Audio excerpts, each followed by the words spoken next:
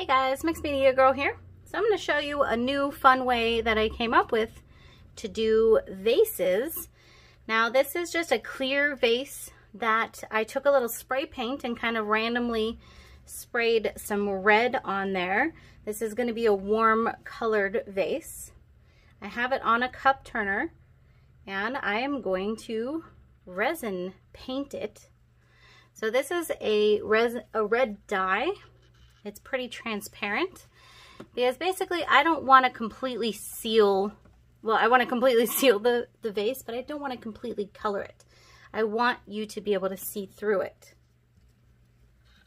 I think this vase is a little heavy for this cup turner, to be honest. So I am using a variety of some warm colors here. This is a deep red mica powder. All of these products are from Stone Coat. I'm using Stone Coat's Art Coat. The cup turner is from Amazon, so link for that will be in the description. Keep it turning.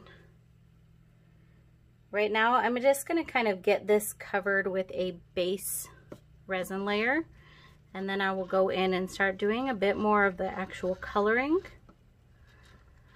I did a resin vase before, but I did it on a cup upside down, which made it really transparent and really didn't keep any of the design. The cool thing about doing it this way, especially with that spray paint underneath, is you can give it a really cool design. All right, so it is fully covered by resin now. And now we'll get into more the actual decorative. So I have gold here. Actually, the gold is a mixture of just resin, bright gold, and then Stone Coat Countertops gold dust. I love adding that gold dust because it gives it this crazy sparkle. So I'm going to kind of just have fun with this. And then I wanted to throw a little bit of purple in here. This is a purple dye.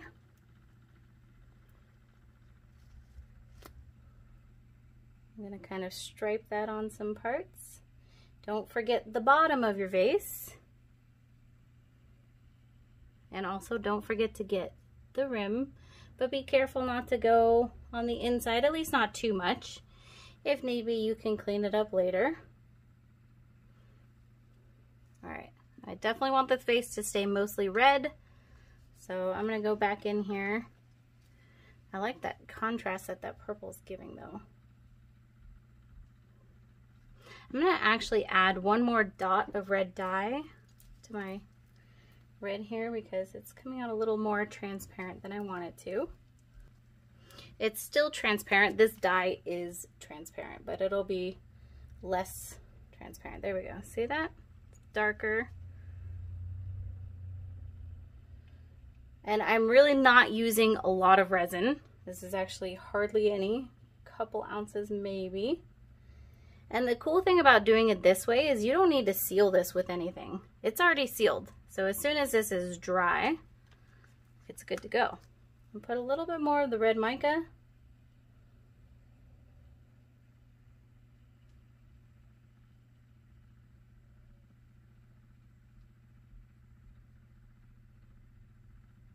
And then just a dash more of the gold on top.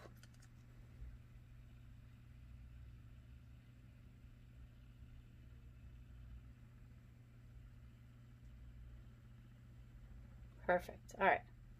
So the last thing to do here is to torch it to get rid of any air bubbles, which you absolutely need to do with the resin. And then I'm just going to let it spin for a few hours, and then I'll come back and show you guys how it looks then.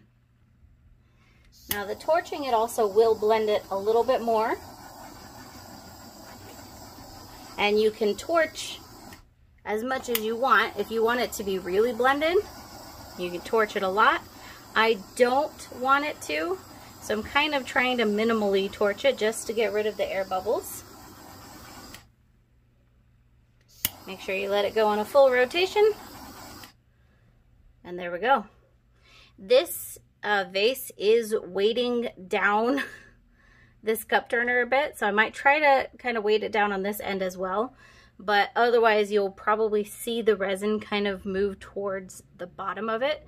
That's okay as long as it doesn't happen too much. If it's too off balance, then you will get resin pooled on the bottom, which we don't want. So I'll keep an eye on it, but we'll be back in just a few hours to see how it's moved. All right, we're back. So it's been a few hours. This is pretty much how it is going to stay. Let me actually bring you in for more of a close-up on this. So you can see that it is still transparent, but a really gorgeous kind of marbled design. I love it. And this is how it's going to dry. This right here, it's not going to change anymore from how it is right now. So I think this is super amazing.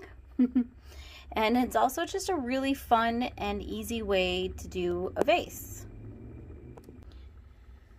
So I hope you guys really enjoyed this video. Let me know what you think in the comments. Let me know if you plan on trying it out yourself. And don't forget to check down in the description for all of the materials, including the cup turner, the resin, the dyes and mica powder, everything. Links will be in the description. I'll see you all next time.